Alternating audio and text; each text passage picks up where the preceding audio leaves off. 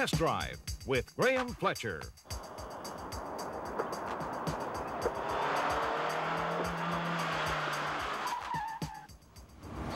Hop in, Brad.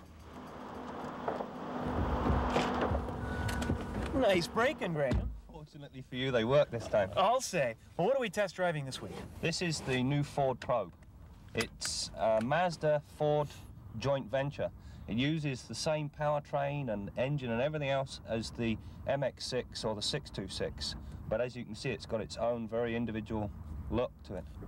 2.2 litre, 12-valve engine under the hood with a 5-speed standard. So it should be fun.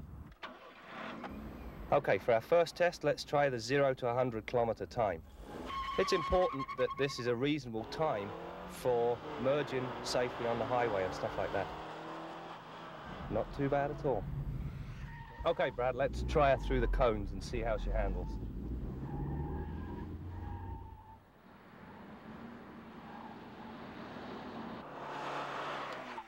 To determine the brake efficiency, we're going to use the decelerometer, and it shows the deceleration rate in feet per second squared.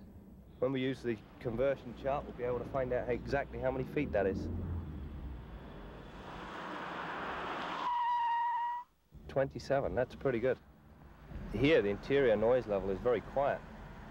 The suspension is different from that of the MX-6. It's a little stiffer sprung. You look at it from the outside and it says Ford, but inside they've left so much Japanese influence in here, and I think that's to their credit. Now, Graeme, I know you, and you've always got a pet peeve. Do you have a pet peeve for the Probe? Yes, I do. My pet peeve with the Probe was that during our brake testings, the rear brakes had a little bit of a tendency to lock up too early. That aside, on the whole, we like the Probe and think Ford has got a definite winner on its hands.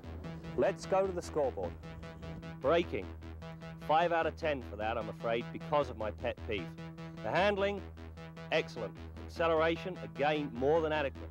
The sound level at 68 decibels is very respectable. 31 miles per gallon won't hurt anybody's pocket at that rate.